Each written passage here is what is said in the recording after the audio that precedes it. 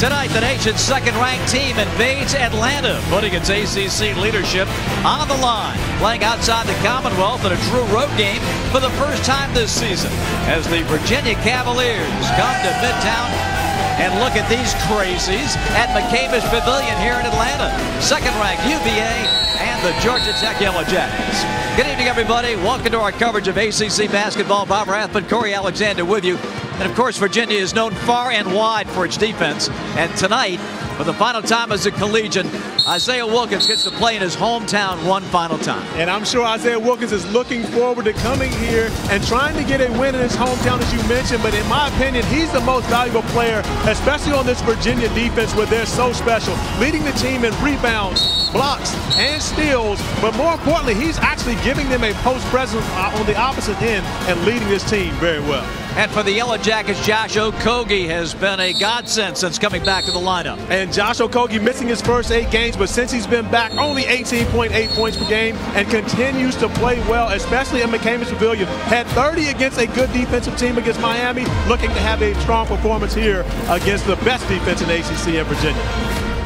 The Yellow Jackets and the Cavaliers this week check out Carolina Ford keys to the game. And for Virginia, they have to make themselves at home.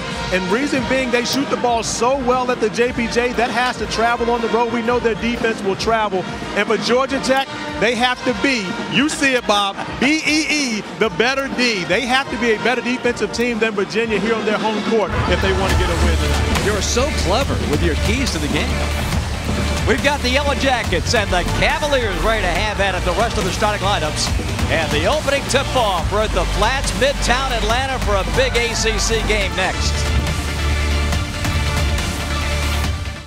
Everything is starting to fall into place. 33 cumulative missed games by the Yellow Jackets this year. Josh Pastner is so excited to have a full complement of his players just so he can practice, let alone to be able to have a great rotation in the game. Well, we often talk about Virginia's defense, and why not? They are the nation's leader, but Georgia Tech is no slouch defensively. Especially when they have all their pieces together. Right now, as far as conference play, they're actually second behind Virginia in all the defensive numbers. So this is a team that Josh Pastner relies on and thinks that they have a great chance of getting a win against a number 2 team in the country because of the way they can defend, especially here in their home court. And there you see Tony Bennett, the head coach of the Cavaliers, who's done such a masterful job. They've won 8 straight ACC games. Only Purdue at 9 straight has a longer conference winning streak than do the Cavaliers. And you got to give it up for Josh Pastner in his second year at Georgia Tech.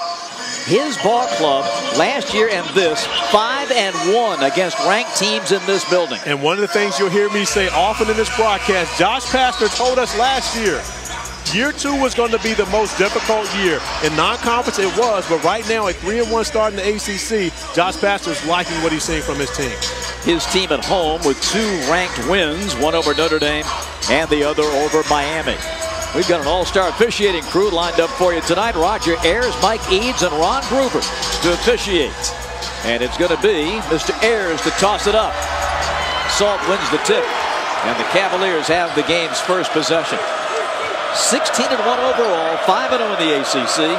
The Jackets 10-7 and 3-1 in the conference. And every time you watch Georgia Tech play, it's always interesting to see what defense they start out in a 1-3-1 to start this game. But Josh Pastner will probably go through 5 to 10 different defenses in this game alone. Shot clock at 7. Guy fires. Salt the offensive rebound. Gets it up, off the rim. Lammers claims it.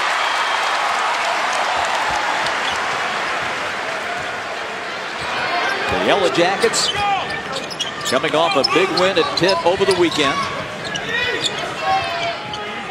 You would expect a slow tempo game. 2 tough defenses. Okogie coughs it up. Cavaliers have it. And the game's first turnover. 3 guys on the deck. I think we'll see that often tonight. I'm sure we will. And you see the matchup. Isaiah Wilkins actually taking on Ben Lammers. Although Lammers plays the center position, that's how much trust Tony Bennett has in Isaiah Wilkins to go out and shut down the opposing team's best player.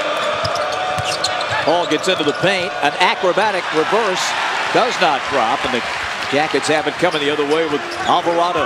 And Alvarado actually picked up by Jack Salt. Georgia Tech not recognizing the mismatch there. They had an opportunity really to see if they could find a way to get to the rim with Jack Salt out on the perimeter. Gay at the high post. Alvarado whips it around. Here's a Kogi on the bounce, and Gay lays it in. Coming off a season-high 16 at Pitt, and a turnover, a steal for the Jackets. And now you're talking about a Virginia team that going into their game Sunday against NC State was leading the country with only 9 turnovers a game. They had 15 in that game, and I know Tony Bennett not happy about seeing that early in this one. Alvarado misses the 3, and Salt rebounds.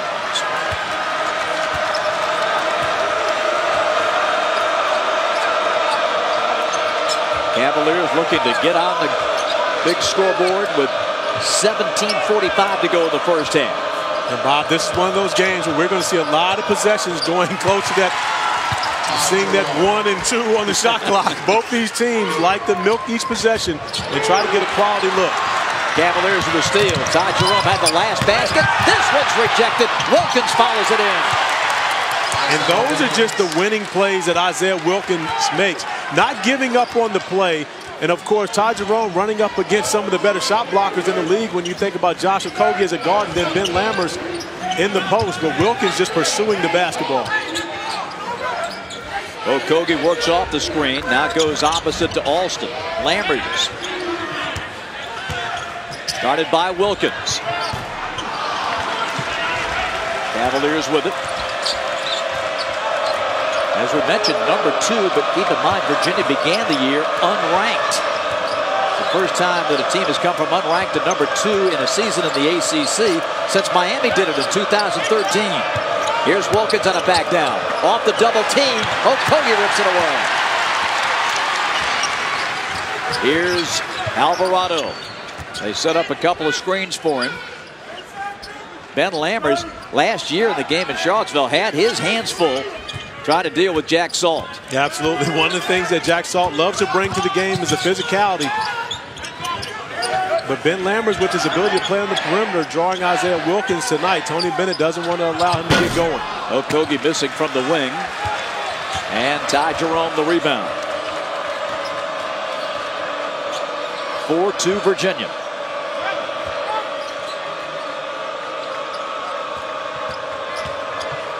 Lob to Salt. Catches. Blocked. Lammers got that one. And Ben comes down with it.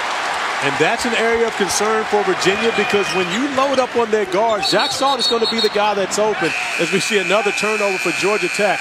But Salt unable to finish in there, especially going up against Ben Lammers underneath the basket. But both these teams a little bit sloppy with the turnovers early. The big block shot by Kogi, but Wilkins, Johnny on the spot as Virginia leads 4-2. What time is CC Basketball is being brought to you by Food Lion, raising standards without raising prices. How refreshing. By New York Life, with the right guidance, everyone can be good at life. By Coyote Tractor. And by your local Toyota dealers. Toyota, let's go places.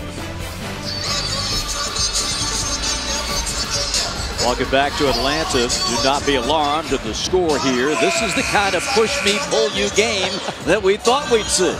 Well, the fact that you thought people would be alarmed at watching of these two teams at 4-2 after, a little over 4 minutes being played is funny to me. But when you look at it, I think turnovers have been the story so far. But Georgia Tech already with 3 turnovers, and I know that's one of the things that Josh Pastner's telling his team. Against this defense, you can't afford to give away opportunities. The one time that they were able to execute their offense, they were able to get an easy bucket. But, of course, that's been the only one time in the first 4 minutes of this game.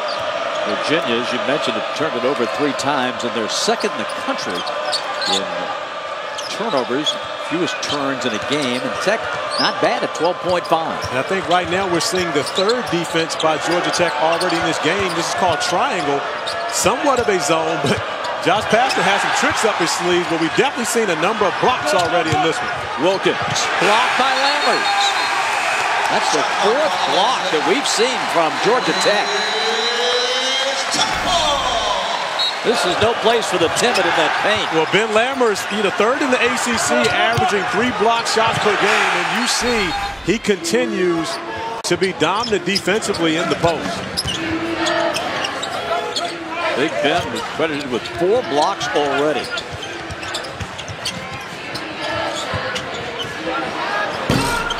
Back back of the iron and over the glass for Gay. Counted on to supply that D, and of course the offense would be a bonus. We mentioned the 16 that he had at Pitt. Coming in, Todrick Jackson for Georgia Tech, and he might be an offensive game changer coming in off that bench. And that's what he's been, averaging 13 points per game off the bench this year for Josh Patterson, one of the top bench producers last year. But he normally is instant offense, especially in this building. And I know as a senior, he's looking to have a big game, wants to get another opportunity to upset a top-ranked team, as Georgia Tech did so many times last year in this building. So much for Josh Pastner and the Jackets last year, built on energy and enthusiasm in this building. And no shortage of energy early for the Jackets, particularly here in that painted area. Driving, Jerome floats it home. Ty Jerome's second basket. And a nice play there by Jerome, really seeing Alvarado playing him one direction and finding his way to the rim. Of course, seeing Ben Lammers, he had to throw a little floater up there to make sure he got the bucket. The freshman Alvarado to the wing, and Jackson.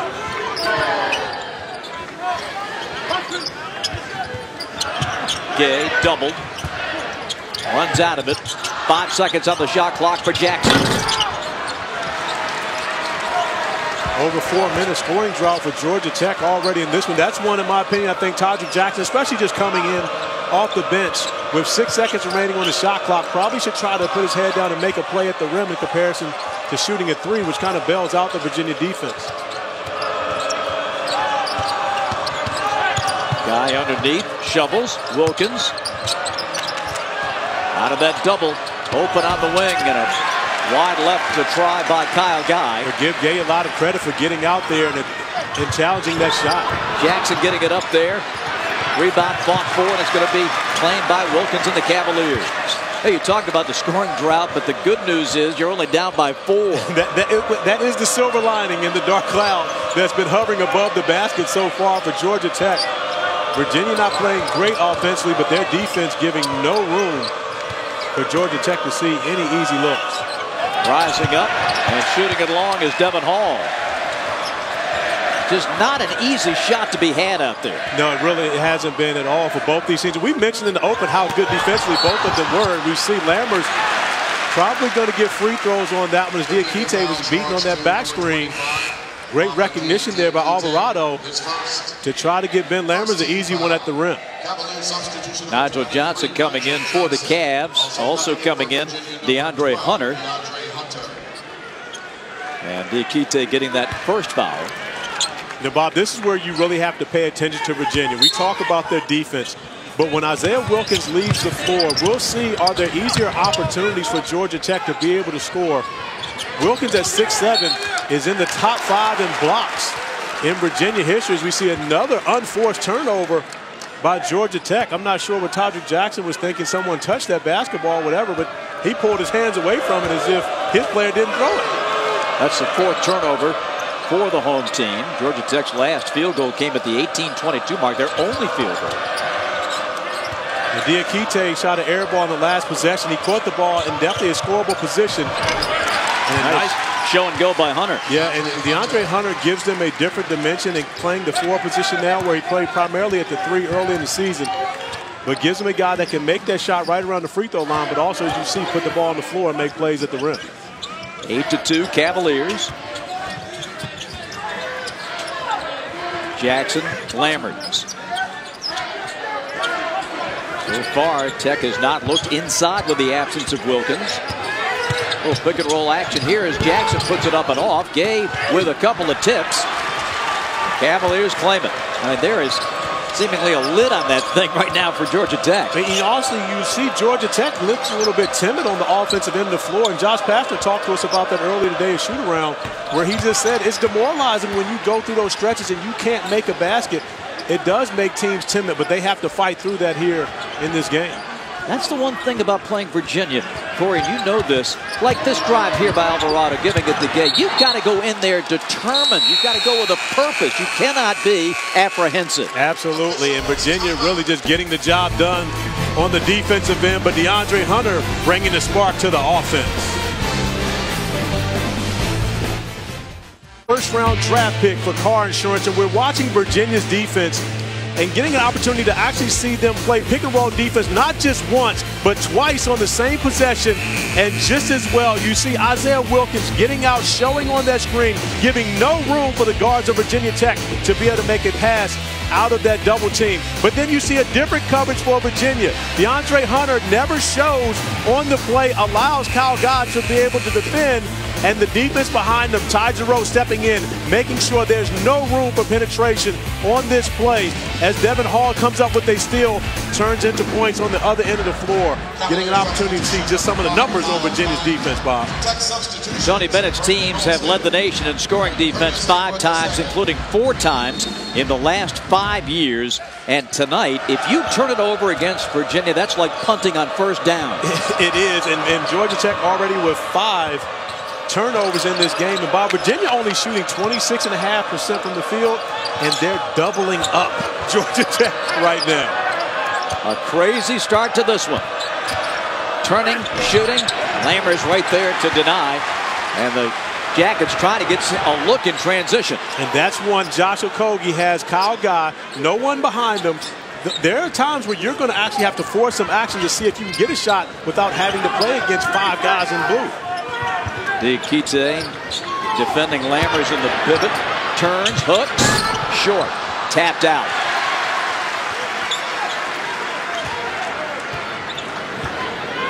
The Jackets 1 of 9 from the field. Backdoor cut and the jam for Okogie. So the lid smashed open. Well, sometimes that's the way you got to do it, Bob. If it's not going in with touch, you got to just force it through there. Great look from Ben Lammers to Okogie underneath. Guy from the corner buries a 3. Kyle Guy. That's just a defensive breakdown by Georgia Tech. I watched Josh Pastner's team go over that time and time again and shoot around this morning, and they've got to be able to identify when Kyle Guy gets an opportunity, especially along the perimeter. They have to run him off that 3-point line. 45%er outside the arc. Here's Alston driving and draws the contact.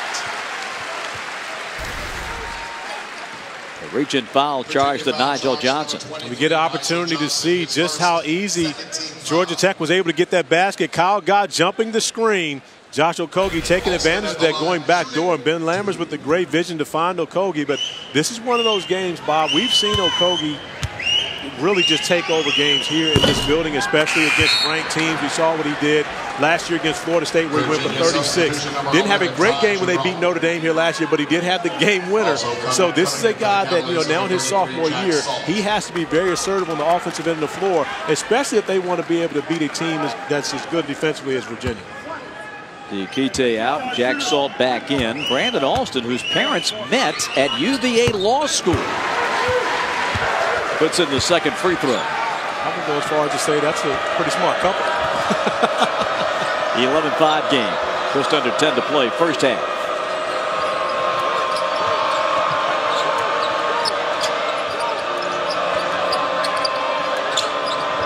Middle of that zone for Hunter.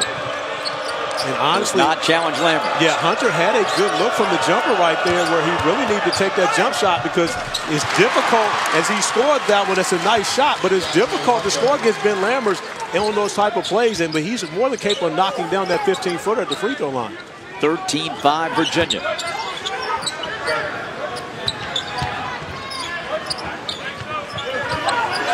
Josh Okogie in trouble.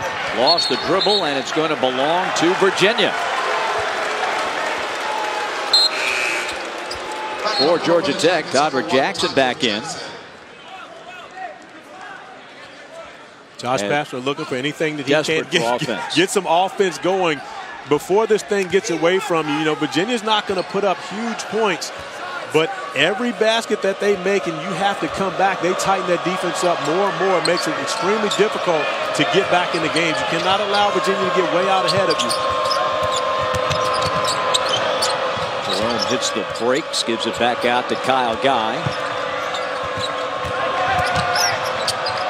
Jerome will launch the rainbow 3.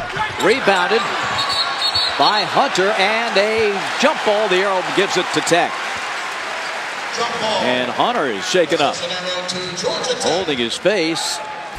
See what happened inside. Well, nice offensive rebound by Hunter as he covers a lot of distance to be able to grab this one out of the air. But Ben Lammers, we've talked about it before, the long arm of the law. He gets the hands on the basketball there, but as he comes down, right, he does there, get with the left hand. In the eye.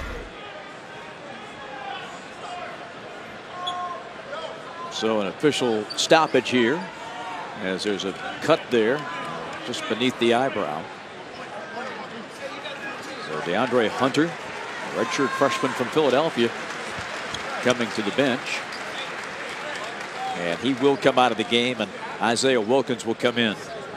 The one thing that you do not get against Virginia, by and large, easy baskets. And when you've got to come down here and try to manufacture possession after possession, that's why teams run into such difficulty. Can you turn over Virginia? Can you get something in transition? Is there anything on the backside with a lob or something? Try to find some way to get something going at the basket. And Bob, you talked about the numbers before. This could be the 5th year that Tony Bennett-led teams have led the country in scoring defense.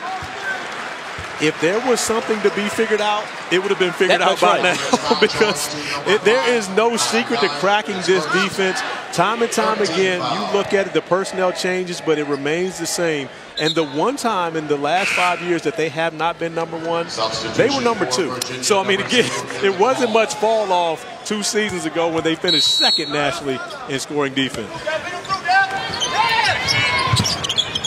The foul was charged to Kyle Guy.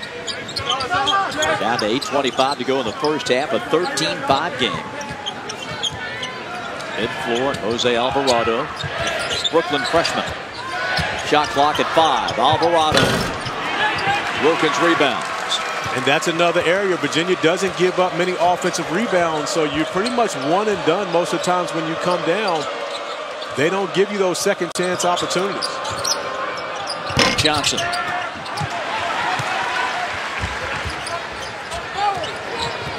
Here's Jackson.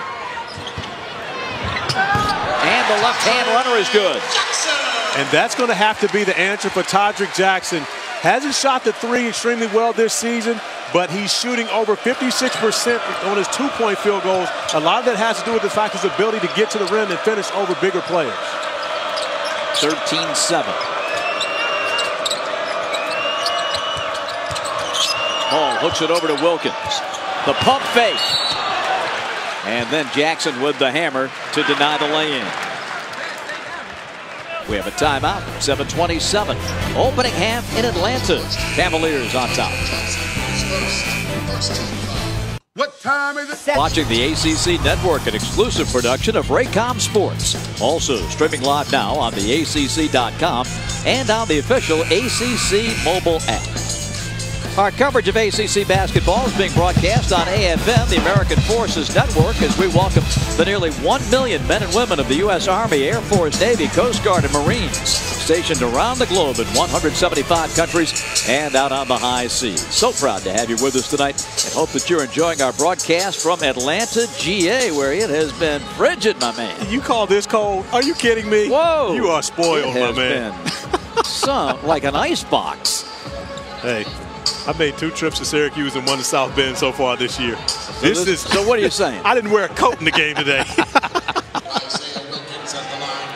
We have thinner blood down here, south of the Mason-Dixon. 13-7. 2 free throws. Isaiah missing it. A big night. We talked about his homecoming. Ton of family and friends to watch him play tonight. Yeah, asked him before the game. He said between 30 and 40. He didn't have a true count. But I know there are some proud people there watching this young man play. And you and I have talked about him, of course, off the air a lot. This is one of the best young men that you will ever have an opportunity to meet and come across playing in this game. It's just a pleasure to be around and talk to. Isaiah went to Greater Atlanta Christian High School, 2-time state champion, playing for Eddie Martin. 14-7. Cavaliers with a 1-touchdown lead. The little floater on the baseline is good, and you know, we identified Mr. Jackson as somebody that can create some offense. You've got to take that first good look you get. You really do, and you cannot be tentative against this Virginia defense. Georgia Tech was that way early, but it seems they've gotten a little bit of a rhythm here on their last few possessions. Top of the key for Wilkins. And it looks like right now Ben Lammers is going to dare Wilkins to make that shot. Isaiah is capable of knocking that down, but it's different, Bob, when you have to come into an opposing team's gym and make those shots. Isaiah shot it extremely well against NC State on Sunday, even knocked down a 3 and the free throw for the 4-point play. But shots are a little different when you don't get as many reps up in the building. Alvarado with the shot clock at 7. Jackson working, shooting, and in and out. Online. Rebound Alvarado, and a rare offensive rebound for the Georgia Tech Yellow Jackets. Lammers up and in. First bucket for Ben. He's got 6 blocks in tonight's game. 14-11 UVA. Now with the Jackets in double figures and a couple of buckets, the crowd's becoming a factor.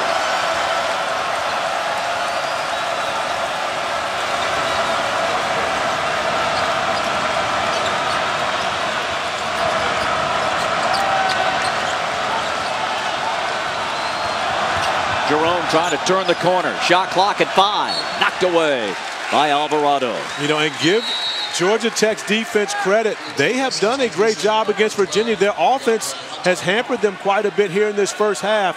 But they've done the job against Virginia. Only 1 3-pointer made for Virginia, and that's where they have a lot of success on the offensive end of the floor. Josh Pastner's team doing a very good job making Virginia beat them inside that 3-point arc. Virginia shooting 26%. Kyle got to the corner, fires an air ball into the lap of Ben Lammers. Jackets looking. A 3-ball ties it. Jackson. Josh Okogie moves in. Lammers fighting for it. Great save. It comes out front. Back into Lammers. He'll rifle that baby to the corner, and Jackson's rainbow 3 is no good. On the lead, Hall leaking out and laying it in. Devin Hall's first 2. And give Devin Hall credit. He actually was the player in the corner defending Todrick Jackson on the 3-pointer. Just outran everyone on both teams to get the easy look. High post for Lammers. And a steal by Jerome. Controls the dribble. Takes the bump. Lays it in. Timeout, Georgia Tech. 18-11 UVA. And Virginia doesn't get many fast break points, but you see Devin Hall just out sprinting everyone. Ty Jerome with the nice find to Devin Hall for the easy layup. And then another lazy pass from Georgia Tech gives Ty Jerome the steal. And just like that, 4 fast break points for Virginia. Not something that they do often, but they take advantage of when they get opportunities to increase some separation, because this was a 3-point game before those 2 plays back-to-back. And Jackson missed the 3 in the corner that would have tied the game. 18-11. Coming up on the Hardee's halftime report.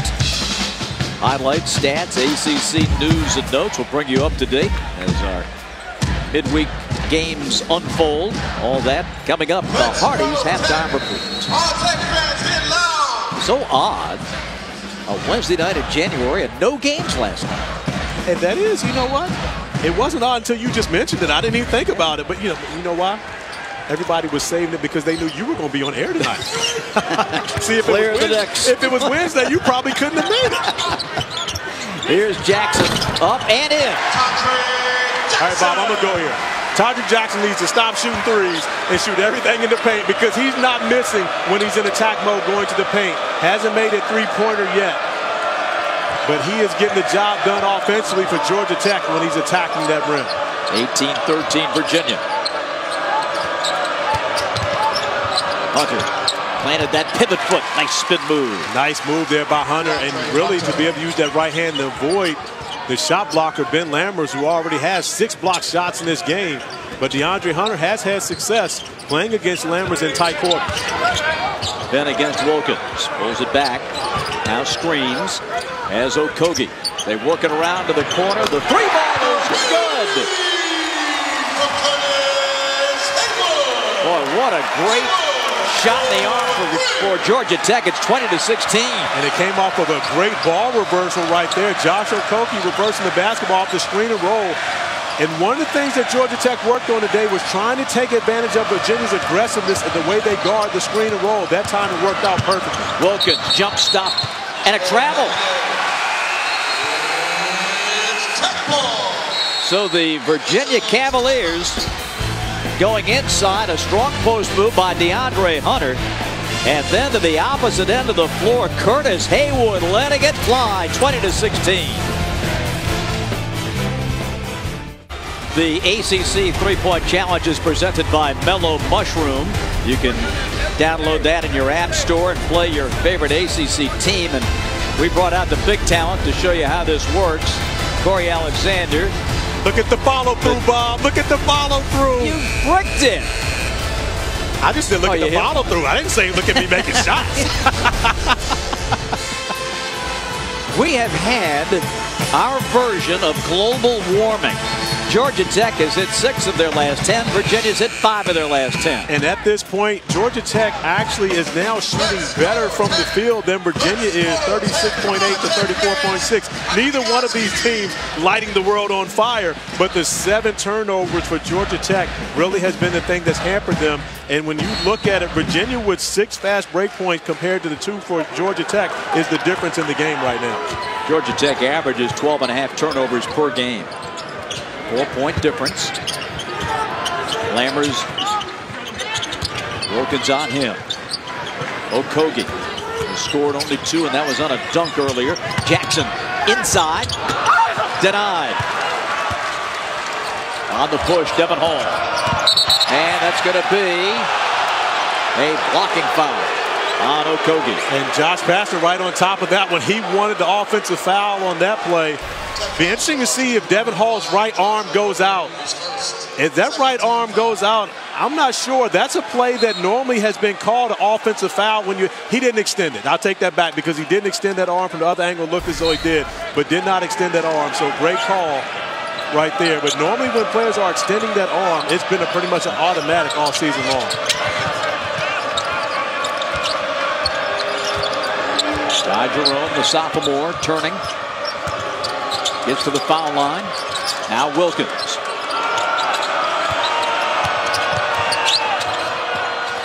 Isaiah protects, kicks. Jerome, 1 second on the shot clock. And the Cavaliers will have just that 1 tick left here on the out of bounds.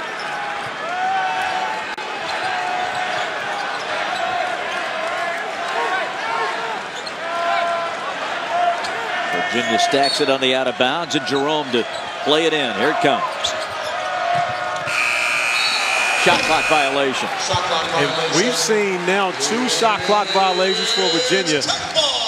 And this is something that, Virginia fans are used to seeing and celebrating when they're getting shot clock violations on the opposing team. But Tony Bennett's team hasn't really had the struggles with that this year. But I think this may be, outside of West Virginia, the best defensive team that they've faced thus far in their schedule.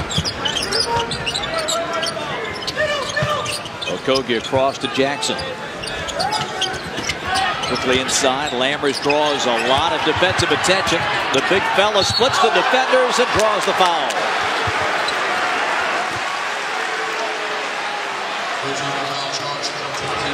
The foul charge to Isaiah Wilkins, his first. And now the problem with this is the fact that Ben Lammers was able to get through that double team for Virginia. The post trap is one of the staples of Tony Bennett's defense. And when they put that post trap on, that post player is not supposed to be able to go anywhere but out, away toward the three-point line. But that time, Lammers actually being able to make a play. Doesn't make the first free throw, but does pick up a foul on Wilkins. And it looked like the foul actually was in the trip as he tried to go through. It was definitely in the lower body. You see it. Wilkins actually trying to move his legs to get over there, but an empty possession from the standpoint of Lammers missing 2 free throws. Boy, you cannot, if you're Georgia Tech, give away any points at that foul line.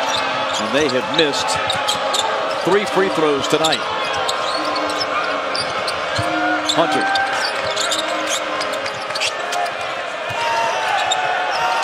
Again, short clock. Kyle Guy with a runner off the window. And that's a nice play by Kyle Guy. He knows that teams are going to do everything they can to force him off that three-point line, and he continues to develop as a basketball player and putting the ball on the floor, making himself dangerous going to the basket. His game is going to grow by leaps and bounds. And a travel on Jackson.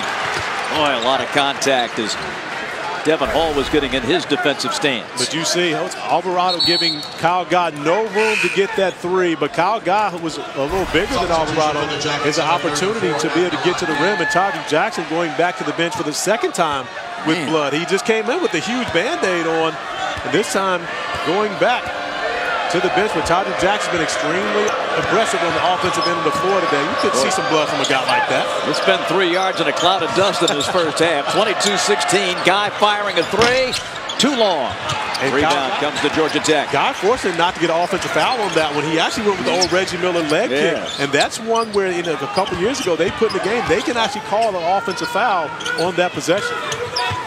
Lob into Gay, and this is going to be out of bounds to Virginia. If there's one area in this game where Georgia Tech has shot themselves in the foot, is with the turnovers. They continue to give away opportunities to put points on the board. It's already difficult to do that against Virginia. You can't give the basketball away. 22-16, final minute.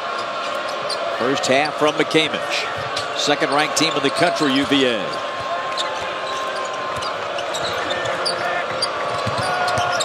Jerome on the bounce. Wilkins fires and connects.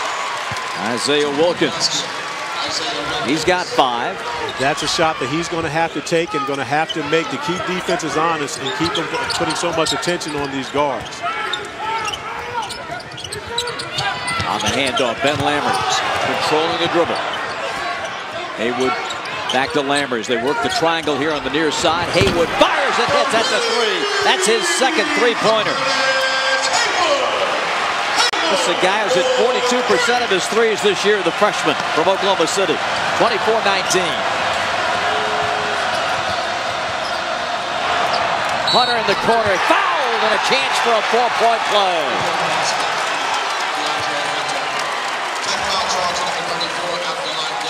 The foul is on Gay. That's a huge bucket for Virginia. DeAndre Hunter with the concentration to finish that 3 and absorb the contact over in the corner.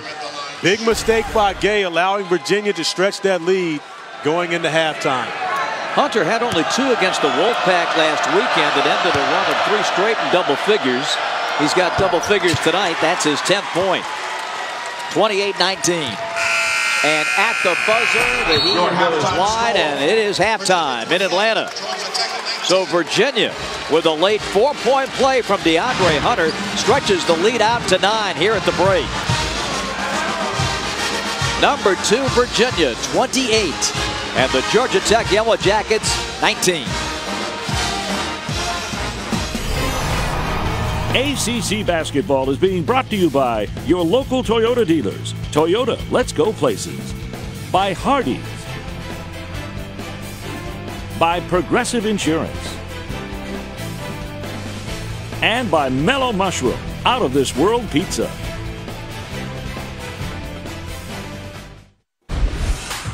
Welcome back in. College Basketball Live, sitting here with a few ACC coaches. There's one first-time head coach in this group, David Padgett. When some assistants, most assistants get a head coaching job, it happens in April.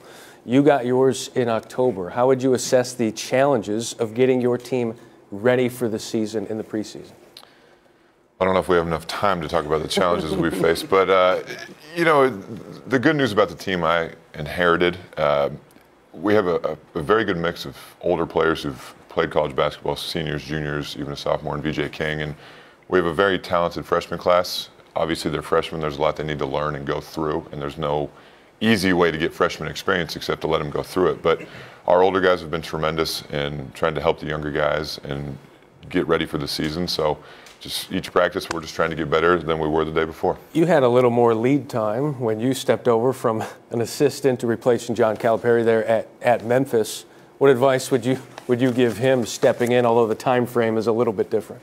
No, David's going to do a great job, and he's a basketball guy, and his dad was a really good coach as well too, and so he's going to do great. And You know, they're good. Their team's really good, and you know, following, you know, with Coach Pitino, and you know, when I took over at Memphis, following Coach Calipari, it's just they're hard to do because you know the success that you're following in both guys. So you just do the best you can. It was a primary head coaching job there at Memphis. You're just getting started. Mike, reflect on what it was. You're at the pinnacle now, the coaching in the ACC.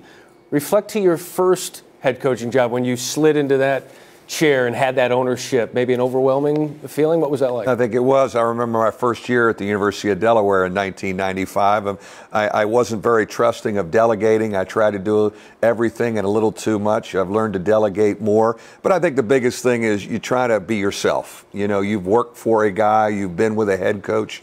I think to develop your own identity and be yourself, as soon as you can get confident doing that's going to be helpful. Jim? What was that like? My first head coaching job was at a Division II school called American International College in Springfield, Massachusetts. And recruiting there was very, very difficult. But we spotted a young man I thought could really turn our program around. His name is Rick Carlisle. And we tried to recruit Rick Carlisle to a Division II school. 2 years later, I was the assistant at Virginia, and Rick called me. He was playing at the University of Maine, and he transferred to Virginia, helped us get to the Final Four, now has been in the NBA since 1984.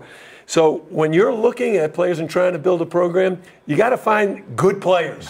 Rick was a good player. We just couldn't get him to AIC. Yeah, it doesn't matter where you are. You might be someplace soon that you can actually get him. Buzz, your first head coaching job, what was that like? I remember it vividly. Very honored, grateful, bigger than any dream I'd ever had.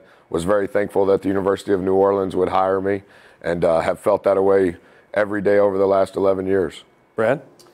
Yeah, I was very blessed. I took over at UNC Wilmington, having been an assistant there for 8 years under a very good coach in Jerry Wainwright. So the program was in a great situation. We had good players coming back, a good foundation. We'd been to the tournament. And so really the ease of transition for me was much easier than most, in that I already knew the league, I knew the university, and Coach Wainwright had given me a ton of responsibility. So it really gave me a lot of confidence. You mentioned getting to the NCAA tournament, and when you're at maybe a lower level or a mid-major school, it's getting to the tournament's a great accomplishment. When you're in the ACC, it's not just getting to the tournament, it's making a run. You could have a great year, maybe even win a championship in the league, but you don't get to the second weekend, and it's almost forgettable in some fans' eyes. How do you guys self-assess when it comes to success relative to the NCAA tournament, whether it's getting there or advancing deep?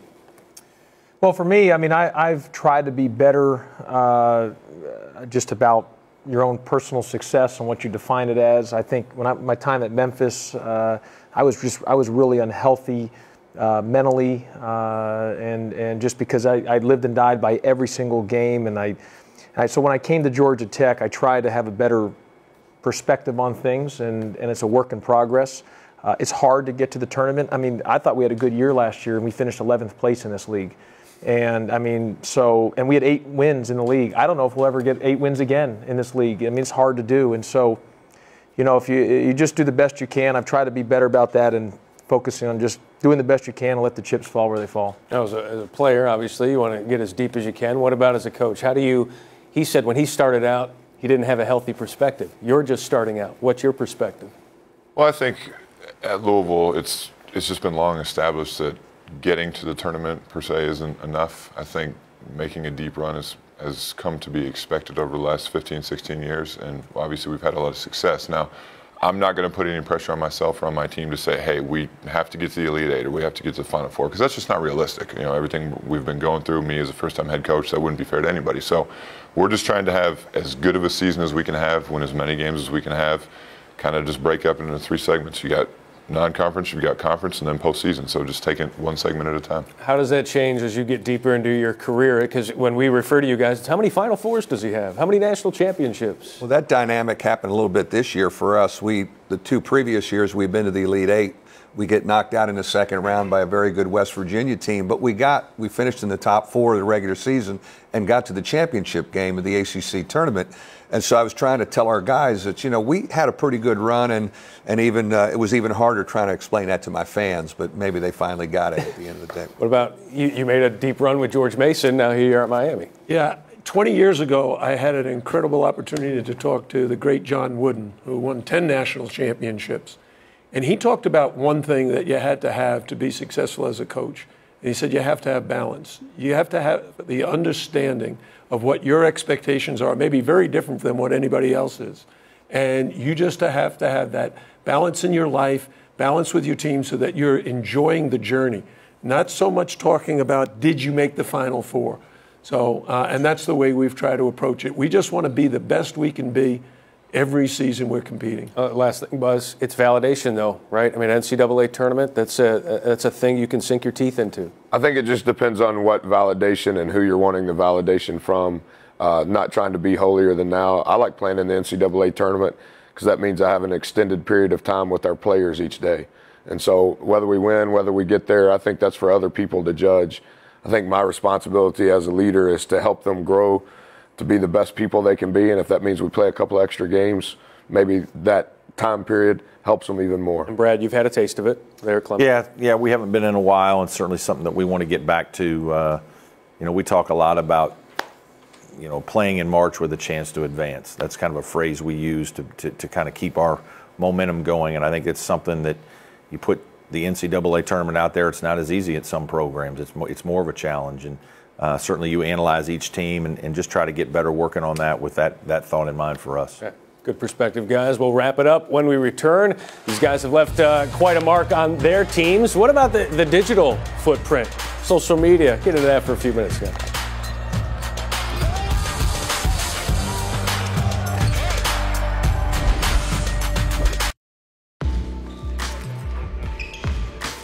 All right, let's start with your health. Yeah. You're 70, and a lot of people want to ask how much longer do you want to go? Do you want to ask that? Yeah, I'm going to ask that. I'm going to ask you, how much longer do you want to go? Yeah, I didn't get my knee replaced to retire. Let's put it that way. So I'm 70 years old. I think I'm definitely younger at heart. I have the knowledge, though, of a 70-year-old who's coached for 42 years and has coached 11 years with the U.S. team. And I think that's a good combination, especially at a great school. I want to make a difference. I'm enthusiastic. Come on, Kyle, I got you. Grayson Allen, when describing you, called you a friend. Yeah. Which is interesting for a 21-year-old to call a 70-year-old a friend. Right. How do you think you've been able to connect with players these days and change and be able to adapt? Well, I think it's up to the teacher to adapt so that his or her teachings are accepted easier by their pupils. I've had to adapt a lot. Not values, work ethic, and all that, but how you communicate, how you dress, what jokes you tell, do you stay current? Grayson Allen is a really good basketball player. He also appears to be a dirty basketball player. Well, his reputation for this precedes him. What gives you confidence that Grayson, if you have confidence that Grayson has kind of gotten past the issues, the tripping issues? Look, is it more tripping issues or what everyone made of a couple issues? I want Grayson to be Grayson. Grayson's, I think, as good a player as there is in the country. And I want him to be a leader, and I want him to not have a rear-view mirror. How much did you worry about him last year, though, because of all the public outcry and the attention that he got? How much were you worried that he'd be able to handle it all? You would have thought that there was a capital offense that had occurred. That's the attention, I think, that our program brings, the scrutiny, and you have to learn to live under that microscope. But he has had an opportunity to be in incredible situations where you don't play at the beginning of your freshman year. You are the hero of the national championship game. You're an All-American as a sophomore and you have an incident, and then that's unbelievably publicized. And then you have another situation, and then you're hurt the whole year. Holy mackerel. He's lived a lifetime in those 3 years, and I think it'll all end up, really, really good. How good can this team be? I mean, you have talent, you've got bigs. They're very different than a lot of your previous teams. Yeah, our team is going to be very much a developing team. We have 3 guys in Marvin Bagley, Wendell Carter, and Marquise Bolden who are going to be pro players, maybe all 3 of them at the end of this year. We don't have the perimeter depth that we, like the last few years, but we have more big guys. And so we have to adjust what we do, and which we do every year. Has your outlook of recruiting one that's changed? People think it has. No. Everyone talks about us changing our recruiting philosophy. That's not the case. It's just that Grant Hill was in the mid-'90s or early '90s. If Grant Hill was today, he'd go too. But we would have still recruited Grant Hill. Leitner and Battier, and that's when it started for us with Elton Brand, but he was even here 2 years. I have not changed. The landscape has changed to where it would be the best decision for them to go, and then I'm okay with that.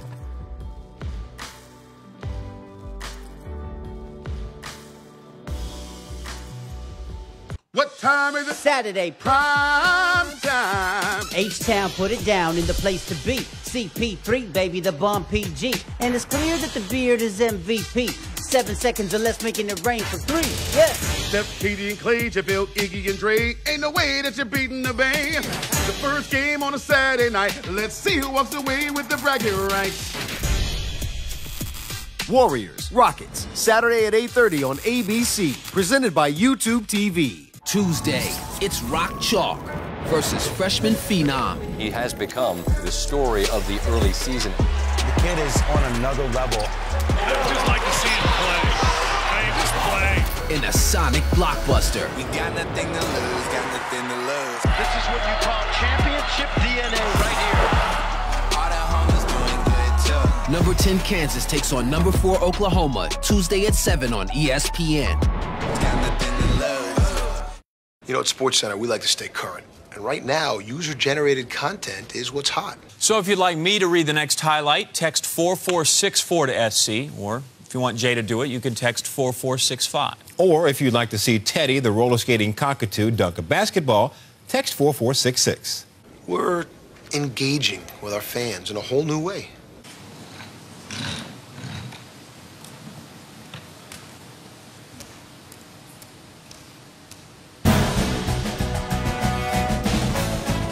Basketball is being brought to you by Geico, saving people money for over 75 years.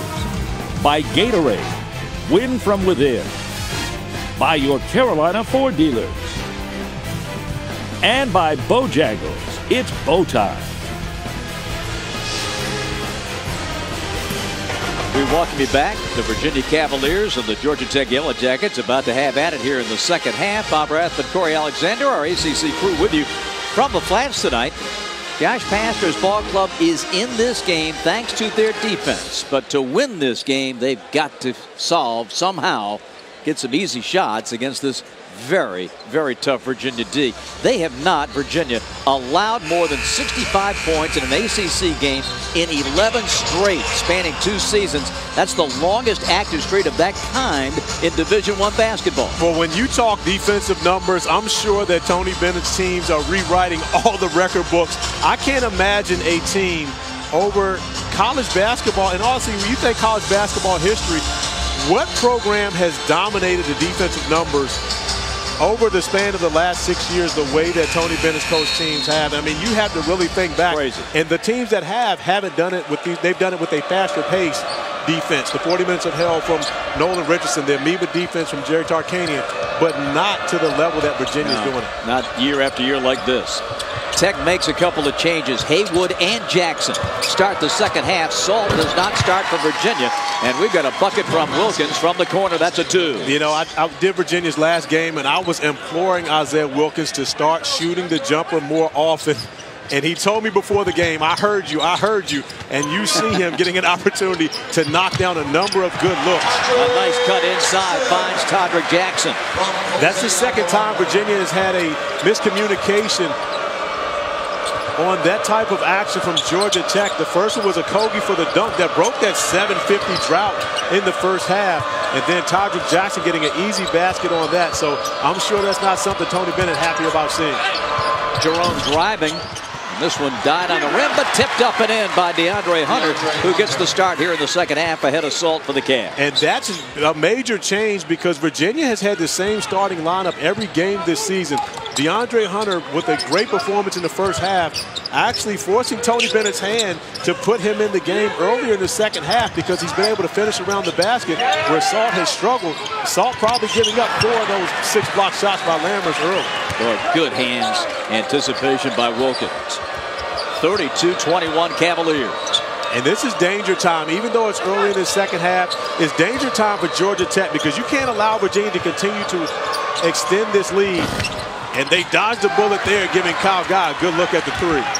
Alvarado taking it down for the Jackets.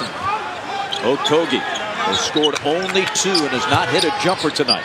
But Bob, we just saw Josh Okogie with DeAndre Hunter guarding him on the perimeter. And Okogie very tentative, and this time turns it over. That's a matchup that Okogie has to be able to take advantage of and win that battle. From the wing, Devin Hall. Wilkins the offensive rebound. 4 Jackets around him. Jerome with the runner. Ty Jerome has scored 8, 34-21. Josh Pastner can't be happy about that. That's way too easy for Ty Jerome. It was almost like playing at the park right there. He was at the top of the key by himself. Can the Jacket get this man going? And Okogie draws a whistle. Okogie is a guy who has averaged 21.8 points again against ranked teams in this building. Only 2 tonight. Hunter picking up his first foul. And you and I talked pregame about, guys who could actually have big performances against Virginia. And I pointed at Josh Okogie and said, that's a guy, in my opinion, who can go out and put up numbers against this great Virginia defense. But Devin Hall, primarily the defender, taking on the challenge of guarding a guy like Josh Okogie and giving Okogie no room to breathe. Virginia played against NC State on Sunday. Al Freeman, their leading scorer, did not score. And Omer Yurtseven, who came in off of a career-high 29 against Clemson, only 6 points. So Virginia knows how to take away your #1 option. Alvarado slips. And they get a whistle for the held ball.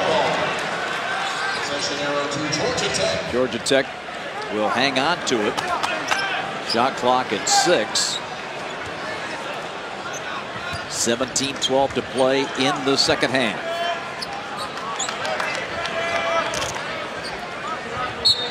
It's a pensive crowd here in McCamish. They want to explode, but it's been so tough for the Jackets to get anything going. Long three by Curtis Haywood. Boy, has he come to the meet and really excelled. 3 threes now for Haywood. And Haywood also doing a very good job defensively on Kyle Guy. So where would Georgia Tech be without the freshman right now? Wilkins with a pass inside. The Jackets swarm, taken away. Alvarado looks around. Cavs excellent job in transition D. A 10-point spread. Gay at the high post. Okogie gets a screen. Quick pass inside to Gay. 8 seconds, 7 on the shot clock. And a loose ball. Heads up play by Alvarado to get it. Blocked and taken down by the Cavs and Wilkins.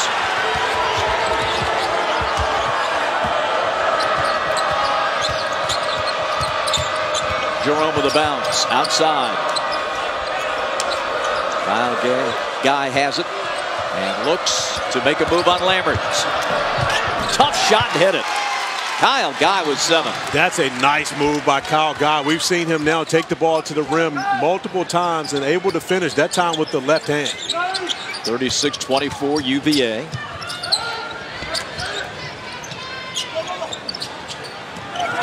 Okogie. They found it inside. Double team. Chased down the post. Okogie will drive it. Can't finish. And a whistle. And I believe a foul has been charged to UVA as we come to a timeout at 15:35. It's a second foul on Isaiah Wilkins. Beautiful move by Kyle Guy. Cavs by a dozen. See are a click away. Customize your experience for scores, stats, highlights, and news. The ACC mobile app, presented by Outback. Time to look at the nation's top 25, brought to you by the Honda dealers of the Carolinas. Duke number 5, North Carolina number 15.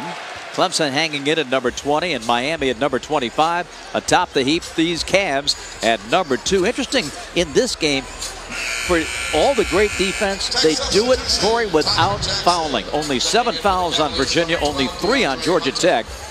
And we've had just a handful of free throws in this game. 3 for the Cavs, 4 for the Jackets, and Okogie going to the line right now. And that's one of the areas of concern for Georgia Tech, because Josh Okogie gets to the free throw line more than anyone in the ACC. So for him to be shooting his first free throws of the game is something that Josh Pastner needs to make sure he gets to Okogie, that he has to be aggressively attacking the basket. I thought he's allowed players guarding him to get off the hook a bit too easy in this game, but I'm looking to see if he's going to actually be in attack mode and being aggressive for the next 15 minutes. An 80% free throw shooter. That's the UVA advantage to 10. Cavaliers starting a stretch of 5 games of their next 7 on the road. They've had the best ACC road record over the last 6 years, 36-26. And the best ACC home record over the ACC for the last 6 years. Goes without saying. Lammers has it taken away. Jerome getting it back for the Cavs. Guy for 3. Saul, good hustle. That one squirts out to mid-floor, and the Jackets win the ball. Alvarado turns Hall around, goes to the basket, and Salt swats it away.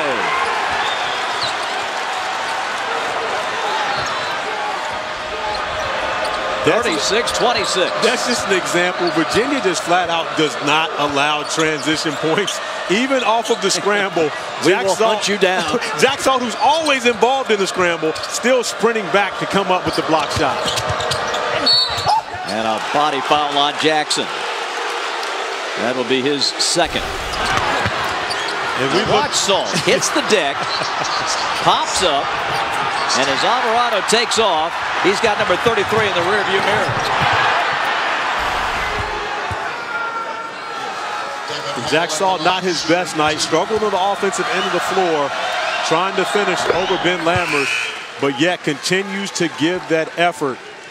And that's the thing with this team, you know, this Virginia team, consistent effort, regardless as to whether shots are going in, plays are going their way, they're going to have that consistent effort. Tony Bennett knows he's going to get that from Jack Salt, as well as Devin Hall and Isaiah Wilkins, and that's a luxury to have as a coach when the one thing that you don't have to coach is effort. 38-26. Virginia reclaims that 12-point lead. Okogie had a look for Lammers, but didn't deliver the ball. Now Alston. Haywood, Okogie at 8. Steps in. And this one is going to go out of bounds and belong to the Cavaliers. And you like the attack by Okogie, but again, you have to be strong with the basketball. And people feel as though this pack line for Virginia allows you just to move the basketball around and just play. You have to be strong with the ball. They put a lot of pressure on the ball handler. They're often gaps when they don't have the basketball, but when it comes to the ball handler, they still put a lot of pressure on that player. Kyle Guy switched out against the big. Mouse in the house. Salt delivers it back. Kyle Guy steps back. Now Devin Hall, shot clock, runs out.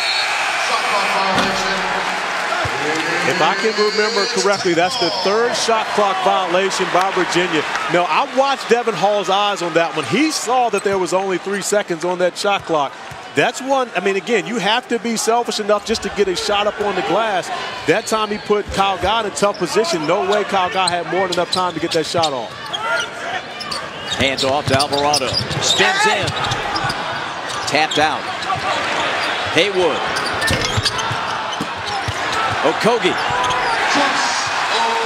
Josh has 6. That's Josh Okogie's game. He's not a guy that is always going to look pretty. but he goes and gets the job done. If he's got to go get it off the glass, he'll do it. If he's got to drive it to the rim to get to the free throw line, he'll do it. And he's going to need to do it over the next 13 minutes if Georgia Tech wants a win here at home. Jerome into the paint. Back outside, Devin Hall. Look good on that three. He has hit 48% of his threes this season. 41-28 Cavs. And Devin Hall shooting the ball with so much confidence this year, and you can see he's just grown up in this program, really become a tremendous factor for a guy that redshirted as a freshman and played sparingly redshirted his first year, played sparingly his redshirt freshman year, and has been in the starting lineup ever since. Spin move, loose ball. Flag down in the corner by Alston. Taken away by Kyle Guy on the steal. End to end they go. Okogie measures. Can't stop him. Kyle Guy lays it in. Timeout, Georgia Tech. The Cavaliers open it up to 15. And off the turnover, the Cavaliers. Kyle Guy taking it end to end. What time is it? Set. You're watching the ACC Network, an exclusive production of Raycom Sports, also streaming live now on the ACC.com and on the official ACC mobile app.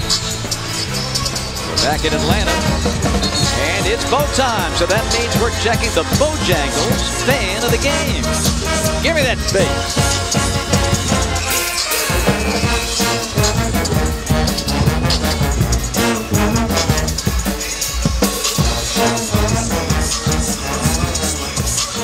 I'm not sure if it's fair that he gets to win Bojangles fan of the game.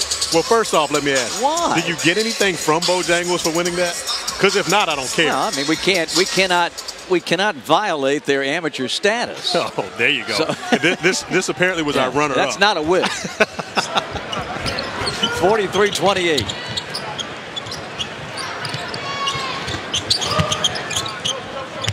Okogie. Blocked. Oh, what a defensive play by Hunter. Just outstanding. Perfect timing. Officials timeout. And we are going to have an officials timeout at the 12-minute mark. 43-28 Cavaliers.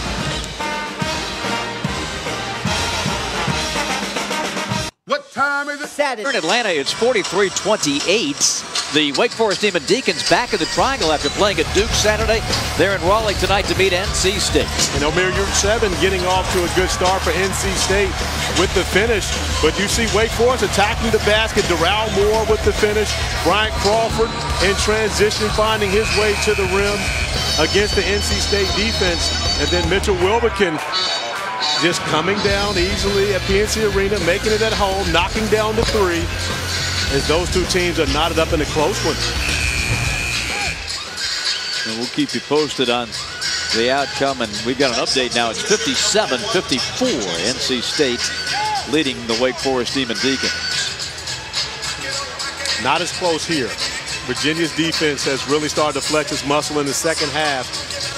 Georgia Tech with more of the same problems, 5 second-half turnovers, and that has allowed Virginia to continue to build into this lead, now up to 15 here with 12 minutes remaining in the second half. The Cavaliers have shot the ball well here in the second half.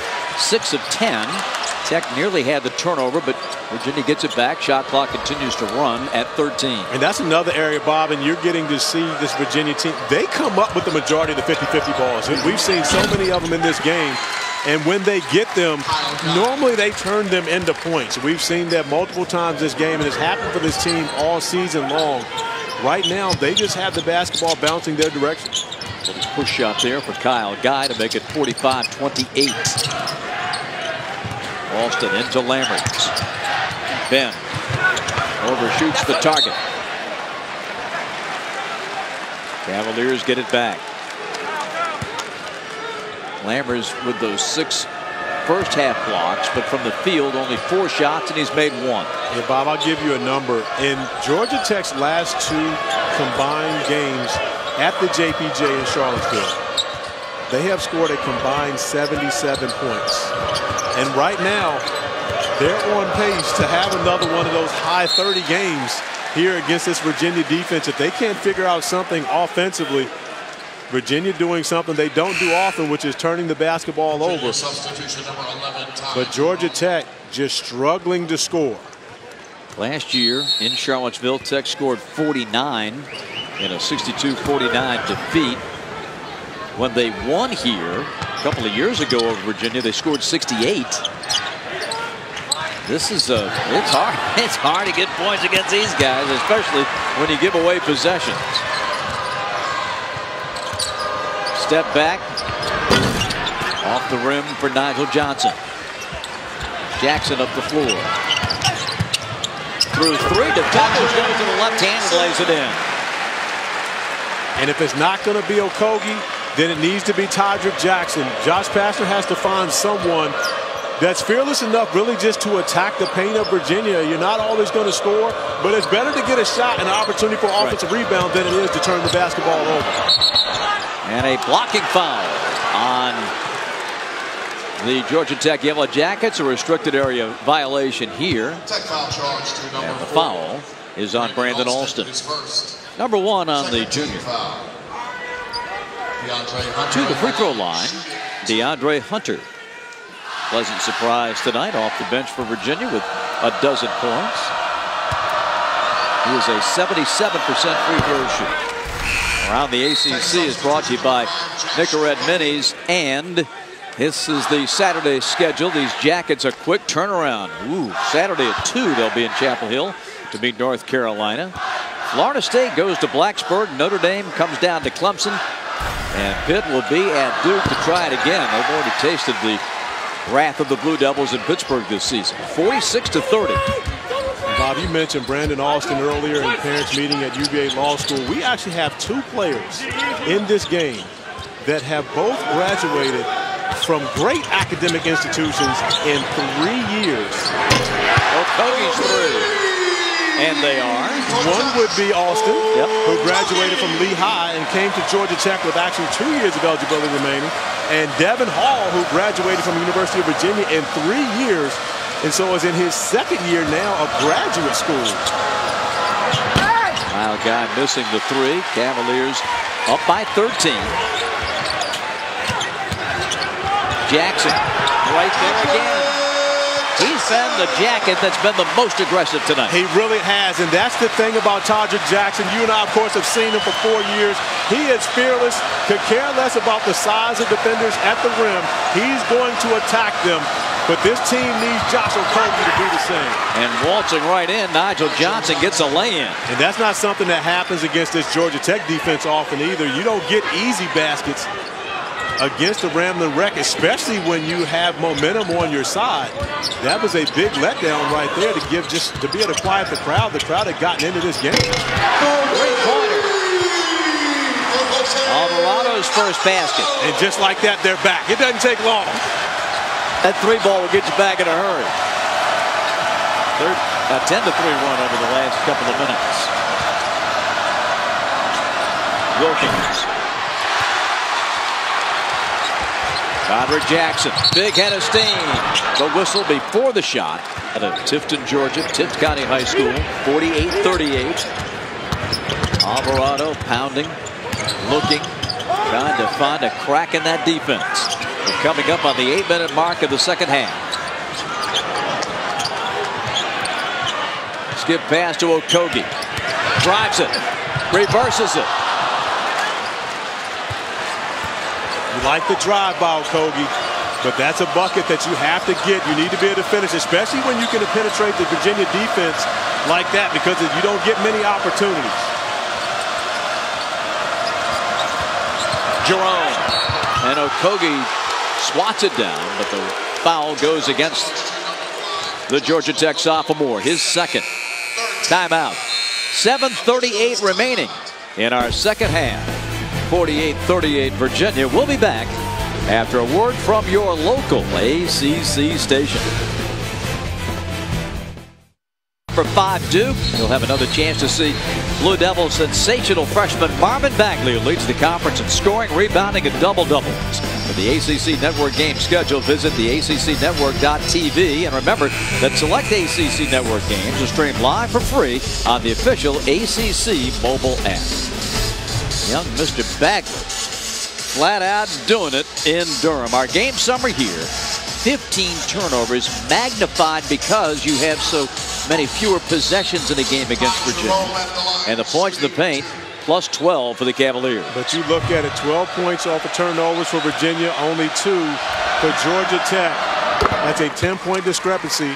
And right now, what just became an 11-point game. That has been the difference in this game. Georgia Tech not getting quality looks, as many quality looks as Virginia on the offensive end of the floor. Virginia with 10 more field goal attempts. Ty Jerome, now 15 of 15 at the line this season. He's made 20 straight dating back to last year. So good, he avoids the broadcaster jinx at the foul line. 50-38 Virginia. That's because you waited. Discretion, the better part of valor. Lammer out of a double team.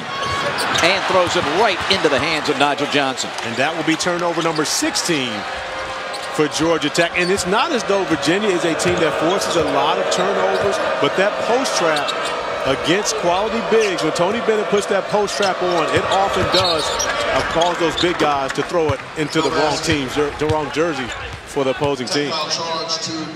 Todrick Jackson guilty of his 3rd foul. Side out of bounds. Out of bounds underneath for Virginia. And before the pass in, we've got a hold on Okogie and also a little pop to the face. So that will be the 3rd on Josh.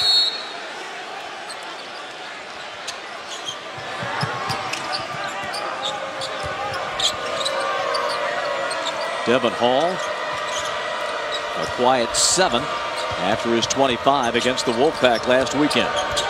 Shot clock at 7. Jerome.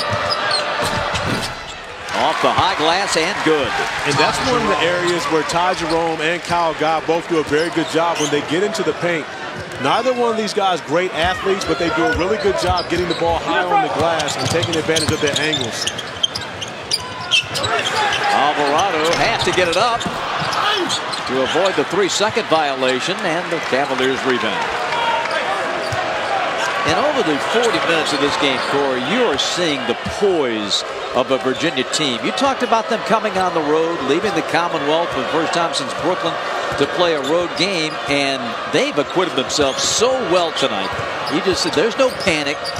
Even in the face of a raucous road crowd like this one, they've controlled this baby right from the start.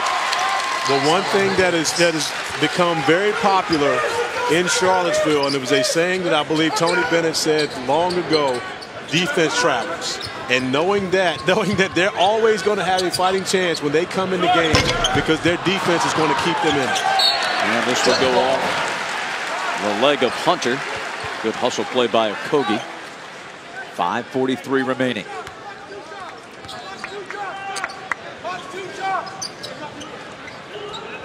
Shot clock is reduced to 2nd to 29 as the Jackets, Todrick Jackson plays it in. Okogie's leaner.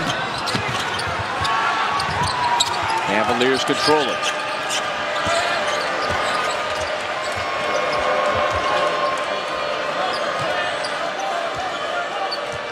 The last ACC team to go unbeaten through the entire conference season on the road, the 2012 Duke Blue Devils. DeAndre Hunter.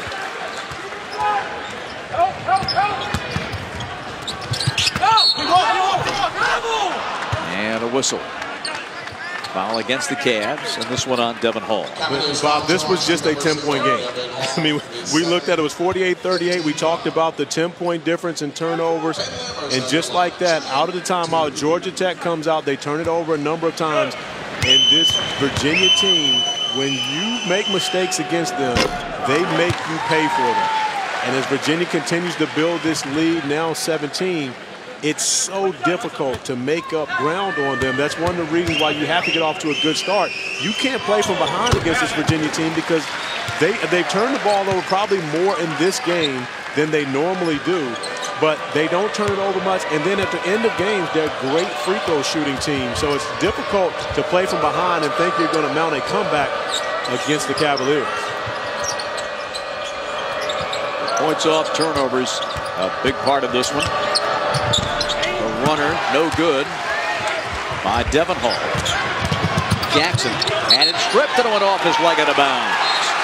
And who's right in the middle of that? Of course, Isaiah Wilkins. We talked about him at the open of our show. A homecoming game for Isaiah, and he's been very good. But, of course, this Virginia team is a sum of all the parts. It's not about an individual. It's great chemistry. It's sharing the basketball, and a coach that preaches defense as they get the job done together. The whole is greater than the sum of its parts. Timeout for Georgia Tech here. 56-40 is our score with 4:46 remaining. There is a common thread and a historical thread between these two. We take you back to the old Charlotte Coliseum, 1990 ACC Tournament Championship. Terry Hollins and Bobby Cremins, the coaches, and Georgia Tech defeated UVA 70-61. And what made this historic? The fact it was the first time that a North Carolina school was not involved in the championship game. Brian Oliver was the tournament MVP. And you see Coach Cremins getting a big hug for Brian. Kenny Anderson cutting down the nets. And the ACC championship, one of 3 in Georgia Tech history, the last coming in 1993. Now Georgia Tech going to try to apply some full court pressure, but just more of a token pressure to get back into that man-to-man. The one area where Virginia has had struggles is against full court pressure, but normally zone pressure. Syracuse was able to put a little pressure on them at the end of that game and turn them over a little bit. You've seen it throughout their, Tony Bennett's tenure at times, but again, a team that doesn't turn the basketball over much and they make free throws, it makes it extremely difficult to come back. And then, of course, when you give them opportunities for second chance points or offensive rebounds, that doesn't help your cause.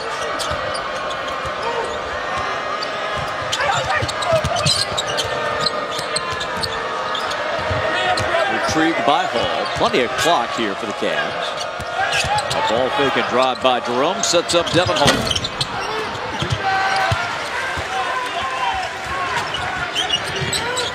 Jackson pulls the 3-ball. Georgia Tech tonight from outside the arc, 5 of 11.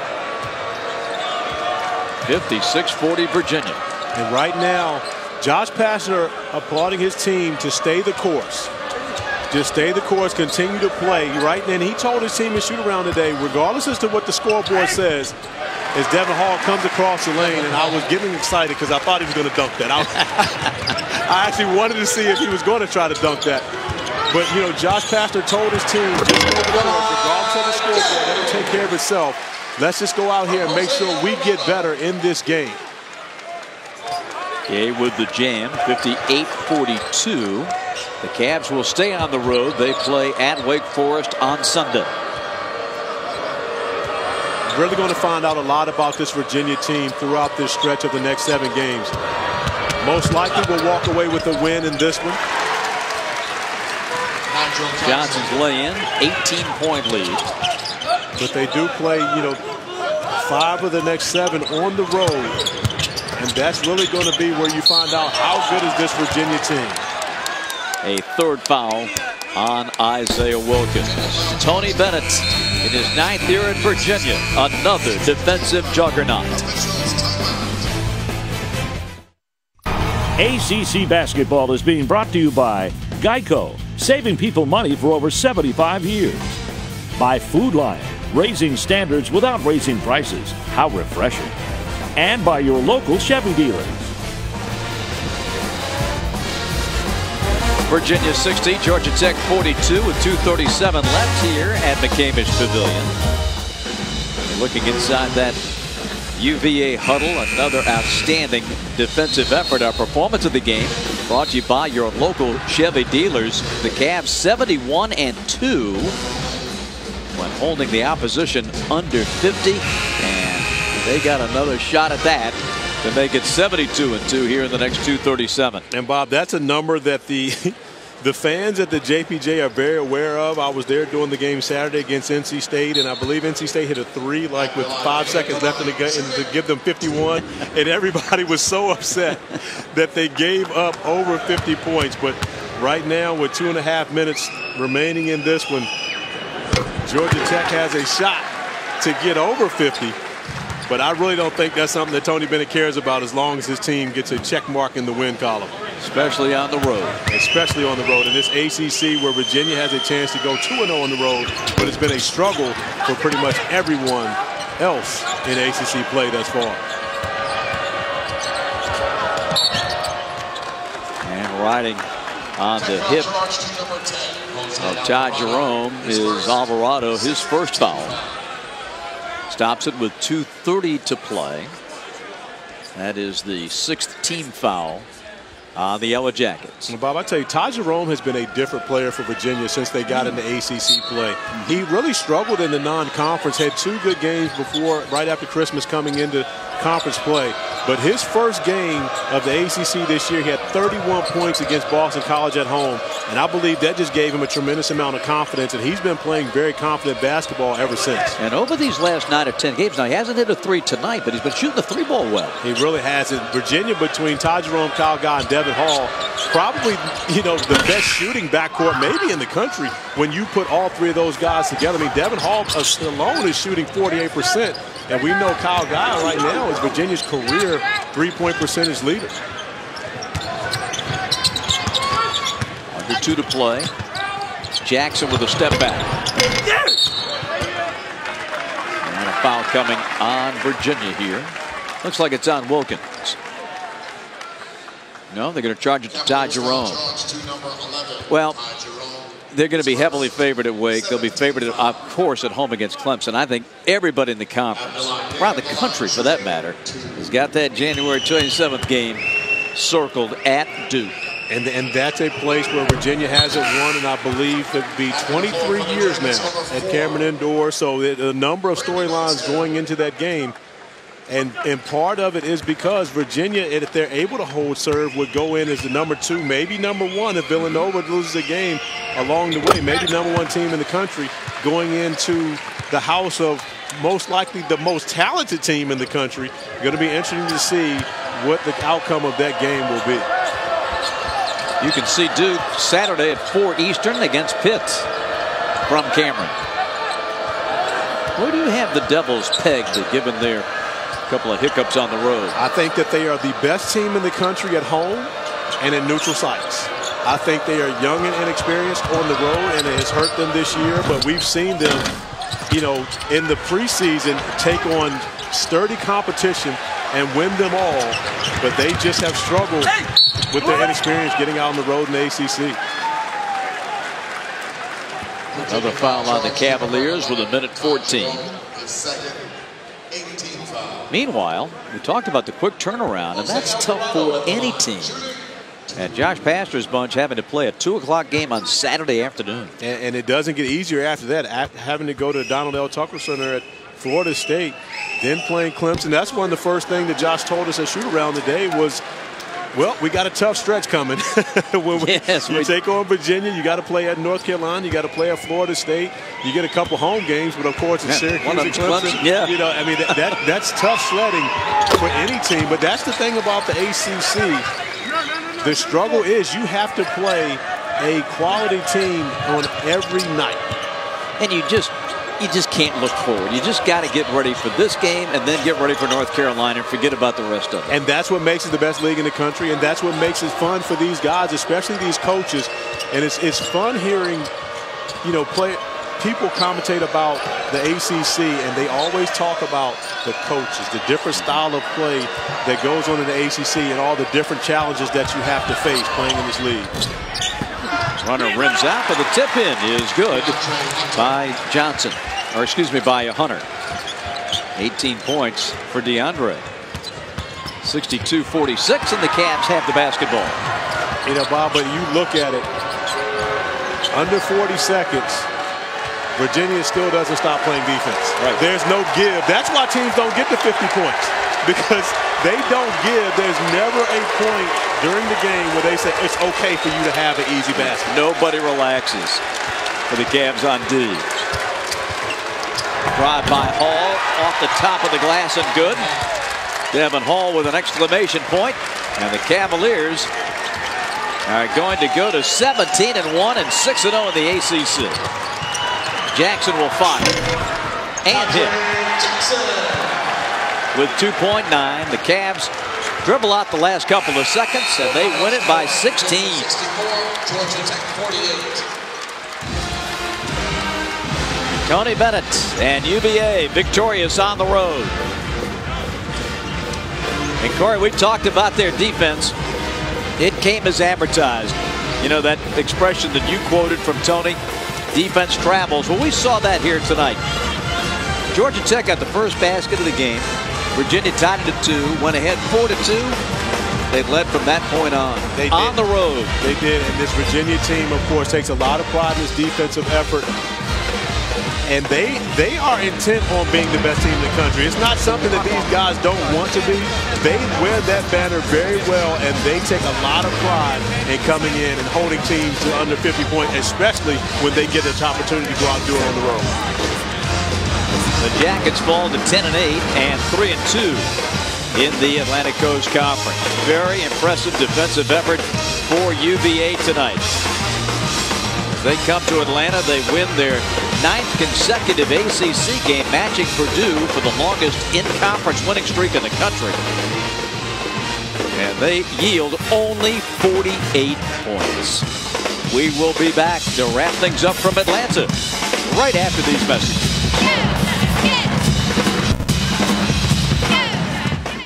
Over Georgia Tech tonight as the Cavs, number 2 in the country, go to 17-1 overall. They've now won 9 consecutive games, and they are 5-0 in the ACC. And for Isaiah Wilkins, a chance to play back in his home of Atlanta tonight. He finishes with 9 points, 5 boards, had 2 blocks and 3 steals. And Isaiah Wilkins just stuffing the stat sheet in every area of the floor and making winning plays for Virginia. That's the most important part. Continues to shoot the basketball better and better each game from the outside. But his defense is consistent. And of course, as he continues to make winning plays, the Cavaliers continue to win. And Virginia in the second half shot 54% to end the game at 47. 18 Georgia Tech turnovers were lethal. That was the difference right there. When you look at the numbers, 16 points off of turnovers for Virginia, only 2 for Georgia Tech, and that's where Virginia was able to separate themselves early in the game, and of course, in the beginning of the second half when they were able to extend the lead. The most Tech offense came from the bench. Tyler Jackson at 14. Curtis Haywood hit 3 threes for 9. 4 Cavaliers in double figures. And DeAndre Hunter had a nice game and led them in scoring with 17 tonight on the road here at Georgia Tech. We'll be back after this.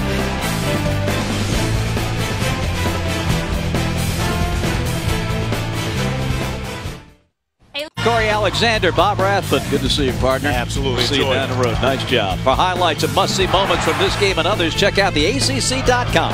Next telecast on most of these ACC network stations, Saturday at 4 Eastern, Pitt at Duke. You've been watching coverage of Atlantic Coast Conference basketball on the ACC network, an exclusive production of Raycom Sports. So long from Atlanta.